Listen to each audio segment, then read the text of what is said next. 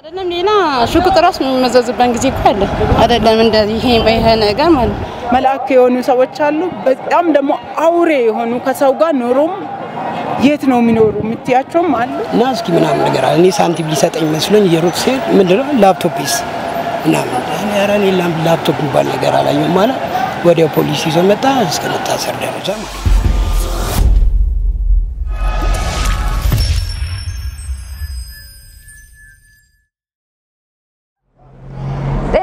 ተመልካቾች ይህ በኢትዮኢንፎ ሚዲያ ተዘጋጅቶ ወደ እናንተ የሚቀርብላችሁ ከዛም የተሰኘ ፕሮግራማችን ነው መስከረም ቸርስ ነኝ ከዛም የተሰኘው ፕሮግራማችን በተለያዩ ርዕሰ ጉዳዮች ላይ ወደ እናንተ መረጃን ያደርሳል በማህበራዊ ጉዳዮች በፖለቲካ እንዲሁም የሰዎችን አኗኗር እንቃኝበታለን በዛሬው መሰናዷችንም የመኪና ፓርኪንግ ስራ ላይ የተሰማሩ ሰዎችን ህይወት እናስቃኛችኋለን በስራው ምን ያህል ገንዘብ ያገኛሉ እንዴትስ ህይወታቸውን ይገፋሉ በርግጥ ስራው በጣም ከባድ እንደሆነ ይታወቃል እስቲ አኗኗራቸውን አብረን እንቃኝ አልማዛረሩ ባላል ስራ ቆንጆ ነው እግዚአብሔር ይመስገን ስራው ሲገባችሁ ይጋል በቃ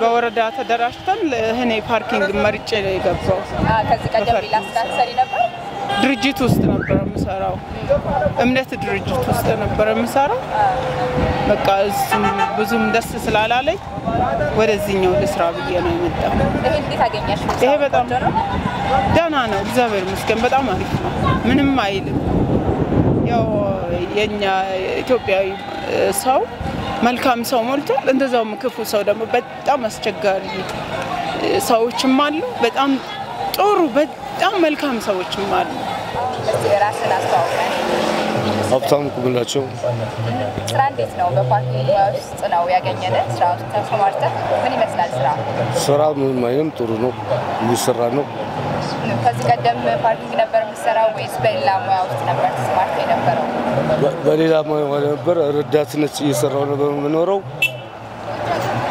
ከረዳትነት ወደዚህ መጣው አሁን እዚህ በሰፈሬ እየሰራው ነው በአካባቢው ላይ ማለት ነው እሺ ራስሽን አስተዋውቂ ወርቅነሽ ሞገስ እንደው ምን ያህል አመት ሆነሻል በዚህ ስራው እኔ ከገባው 10 አመቴ ነው እንዴት ነበር ስራው የጀመረው ያው እንደዚህ አጋጣሚ በዚህ ሰልፍ ያው እንደዚህ ስራ አለ ሲሉኝ ጠይቄ ነው ያገኘሁት ያው እንግዲህ ያገኘሽው ስራውን ይሄን ያህል አመት ሰርተሻል ምን ነበር አስቸጋሪ ነገሩ ጥሩ ጎኑ ሴት ነበር የሚለውን አጫውሽ ያው እንግዲህ በማልማ ክፍተት አይጠፋም ምንድነው ክፍተት ያንን ነገር ያው የሰውን ባህሪን ቸለን ምን ብለን ጻውም ብርዱም ያም ነገር አስቸጋሪ ነው ተቻችለን ያው 10 አመት ሆነናል ጥሩ ጎንስ ምንድነው ጥሩ ነው እንግዲህ አኛ ጥሩነቱም ሳይሆን ያው ስራ ብለን ስለምንወጣ ነው እንጂ ብሩክ ይባላል ብሩክ ሙልጌታ አሁን እንግዲህ ያገኘነ በፓርኪንግ ማውስ ተሰማርተ ነው እስቲ ስራ እንዴት ነው መጀመሪያ ንገረኝ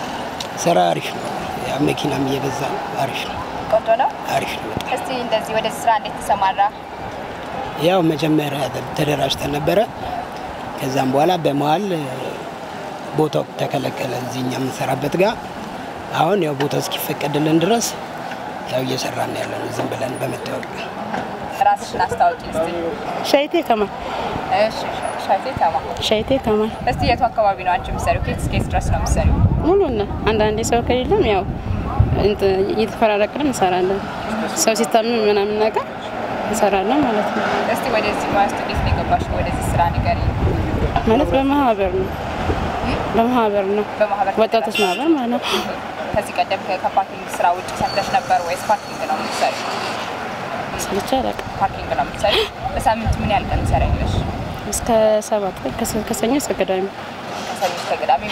ቀን ከስንት ሰዓት ባለው ማለት ነው ከሁለት ሰዓት እስከ አንድ ሰዓት አንዳንዴ በጊዜም ሲመጣልን እንሄዳለን ለየቤታችን ማለት ነው መቅደስ ይባላል እስቲ እንዴት ነው ወደ ፓርኪንግ ውስጥ የገባሽው ወደዚህ ስራ የገባሽው ንገሪ በሰው መጣው ምን ያህል ጊዜ ቆየሽ ሳምንት አዲስ ነኝ ምን ያህል ጊዜ አንድ ሳምንት ቆያልሽኝ እንዴት አገኘሽው ስራውን እዛ ጎረቤት ነበረች ሰው ይዛት መጣች እዚህ ምሰራ ማለት አሪፍ ነው ወይ ከባድ ነው ወይ የሚለው እንድትነግሪ ያው አሪፍ ነው እስከሚለመር ነው እንጂ አሪፍ ነው እስቲ ግለጪልን በተለይ ደግሞ የእናንተም የመግባባት ወይም ታስተናግዱት ምክንያቱም በቀን ውስጥ ብዙ መኪና ነው የምታስተናግዱትና ባህሪ ላይ የተለያየ አይነት ባህሪ ይመጣል እንዴት ነው እሱን አንድ የምታረጉት ይላል እሱን ሁሉ በትዕግስት ሰውን እንደ ባህሪው ከተቀበልሽ ምንም አይልም በቃ ክፉ ሰው ራሱ መልካም ኮሽ መልካም ይሆናል እና እንዲሁ ደግሞ ክፉ ሰው አለ መልካም ሆነሽ የተለማመጥሽ ራሱ በሩን ዘግቶ ይዞብሽ መሄድ አለ እና ቅጣት አለ ይባላል ግን ያው ስላልተቀጡ ነው መሰለኝ እና ማን ስለሆናችሁ ነው ምን ስለሆናችሁ ነው ምን ከፍላችሁ ማን ስለሆናችሁ ነው ምን ከፍለው ምናምን ሚሉ አሉ ደግሞ እንዲሁ አብዝተው ሰጥተው ምሳ ጋብዘው ነው የሚሄዱ አሉ በጣም መልካም ሰው እንደሞላ በጣም ደሞ ክፉ ሰዎች አሉ እንደሚታወቀው ሁላችንም ለምንሰራው ስራ ተገቢ ክፍያን እንደምንፈልግ ይታወቃል እንግዲህ በፓርኪንግ ስራ ውስጥ የተሰማሩ ሰዎች ደግሞ ስራው እጅግ ከባድ እንደሆነ ይታወቃል ነገር ግን የሚያገኙት ገቢ ደግሞ ዝቅተኛ እንደሆነ ነው የሚናገሩት እርግጥ ከቦታ ቦታ ይለያያል ነገር ግን ከ1000 እስከ 5000 ድረስ በአማካኝ ገቢ እንደሚያገኙ ይናገራሉ በአማካኝ ለአብነት ያህል ካነሱት ሰዎች መካከል ብናነሳ 500 ብር ለግማሽ ቀን ክፍያ የሚደርሳቸው የፓርኪንግ ሰራተኞችም አሉ ምን ያህል ከባድ እንደሆነ አጫውተውናል አብረናቸውን ቆይ ገቢው ነው በአማካኝ ምን ያህል ይላል በፓርኪንግ ስራ የሚገኘው ያው አሪፍ ነው ምንም አይልም ከስንት እስከ ስንት ይሆናል እንደው በወር ውስጥ የምታገኙት ከፋሚሊ ወራይን ጥሩ ደግሞ ምን ያህል እስከ 5 ሺህ ነው እስከ 5 ሺህ ደረሰ ያነሰ ከተባለ ደግሞ እስከ 3 ምናምን እንደዛ የሚሄድበት አንቺ መስሎኝ ብቻሽ ነው ወይስ ከፋሚሊ ጋር ነው ከቤተሰብ ጋር ሰራጆ ወይ መስደግፋለሽ ወይስ በመታገኙ ገቢ ራስሽ ታስተዳድሩ አይ እንደ በእኛ ቤተሰብ ነን ያው በማህበር ነው ቤተሰብ ሁሉ ነገራችን ማለት ነው ይሄ ነው ያ ነው ማለት ሳይሆን እንደሱ ነው እየተደጋጋፈን ነው በሳምንት ምን ያህል ቀን ነው የምትሰራው 6 ቀን ማለት ከሰኞ እስከ ቅዳሜ ከሰኞ እስከ ቅዳሜ ከጠዋት ጀምሮ እስከ ማታ ነው የምትሰራው እንዴት ነው የምትሰራው እሱ ንገረኝ ያው ከጠዋት 2 ሰዓት ጀምሮ እስከ 12 ሰዓት ድረስ ነው የምሰራው እስከ 6 ሰዓት ከጠዋት 2 ሰዓት እስከ 12 ሰዓት ድረስ ትሰራላችሁ እንደው በአማካኝ ምን ያህል ታገኛላችሁ በወር ውስጥ በቃ በዛ ቢባል 2000 ብር 1500 ነው ታገኙበታላችሁ እስቲ አነጻጽረሽ ንገረኝ የዛሬ 10 አመት በፓርኪንግ ውስጥ ምን ያህል ገንዘብ ይገኝ ነበር አሁንስ በአማካኝ ምን ያህል ታገኛላችሁ እኛ በሙሉ ቀናም በፊት በ220 ብር ነው የተቀጠርነው ሙሉ ቀን በፊት ግለሰብ ይዞ በነበረበት ሰዓት ማለት ነው አሁን ደግሞ በማህበር ተደራጅተን ነው የምንሰራው ያው ጥሩ ነው እስከ ስንት ይገኛል በአማካኝ አሁን በወር ውስጥ ከዚህ ድረስ እናገኛለን ደሞዙ አነስተኛ ነው ያው ግማሽ ቀን ነው የምንሰራው አሁን ግማሽ ቀን ያው 500 ብር ነው ደሞዙ ማለት ነው በወር 500 ከፈላችሁ ግማሽ ቀን ማለት ነው እንደዛው ነው ግማሽ ቀን ነው የምሰራው ሰው የሚከፈልሽ በወር 500 ብር ማለት ነው ይሄን ያህል አመት የተለየ ነገር የለውም በዚህ ከ500 እስከ 200 ብር ባለው መሃል ነበር ሲሰራ የነበረው ማለት ነው እንደዚሁ ነው ያው ሌላም ቦታም እንደዚሁ ጥግብ በግማሽ ሰዓት ስለምንሰራ ከሰዓትም እዚህ ስለምንሰራ ማለት ቦታ ላይ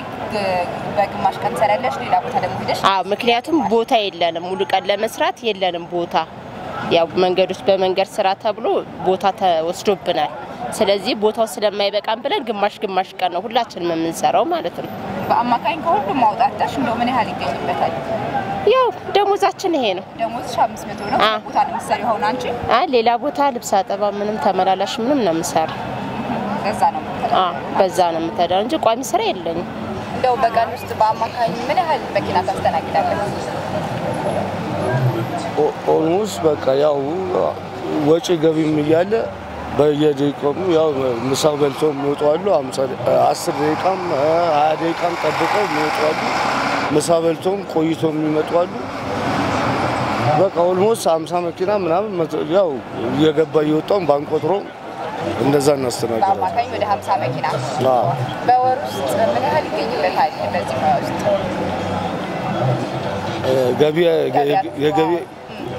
የገቢ ምንጫችን ያው ተቀማጭም ባይኖርም ያው በራሳችን ቤተሰብ እየረዳን ያው እኮ ከስንት እስከ ስንት ገንዘብ ይሆናል? አማካይ በቃ እኔ 3000 ልበልሽ ምናምን እስከ 3000 ብር ድረስ ሊሆን ይችላል። ዝም ብሎ እስቲ ስለ ራስህ ንገረን። ቤተሰብ ታስተዳድራለህ ወይ? ተከራይተህ ነው ወይ የምትኖረው? እኔ ተከራይቼ አይደለም ቤተሰብ አስተዳድራለሁ። ቤተሰብ አለ? ልጆች ወይስ ከቤተሰቦች ጋር ከራስህ ፋሚሊ ጋር ነው የምትኖረው? ከፋሚሊ ጋር ነው ያለሁት። እንዴት ነው የምታብቃቃው? በቂ ነው ወይ ገንዘቡ? ምን ይመስላል? ምንም አይደለም። ተመስገን ብለን እየኖርን ተመስገን ብለን ብቻዬን ነው የምኖረው። ቤተሰቦቼን እረዳለሁ፣ ወንድሜን አስተምራለሁ፣ እናቴ ያለች ቤተሰቤን እረዳለሁ። ለብቻዬ ተከራይቼ ነው የምኖረው። ተከራይተሽ ነው የምትኖረው? እንደው በአማካኝ ግን ምን ያህል ታገኙበታላችሁ በወር በዚህ ስራ? ደህና ነው። ደህና ነው። ይገኝበታል እስከ 1500 አሁን ደግሞ መንግስት ባስተካከለልን እስከ 4000 እናገኛለን። ደሞዛችን እስከ 4000 እናገኛለን። መንግስት አስተካክለውልናል። ድካማችንን ፀሐይ ላይ አዋራው የሰውን ባህሪ ሁሉ ስላዩ አስተካክለውልናል። በዚህ አሁን እስከ 4000 እናገኛለን በወር። ራይ አይከብድም? ምን ያህል ነው የምትከፍሉ?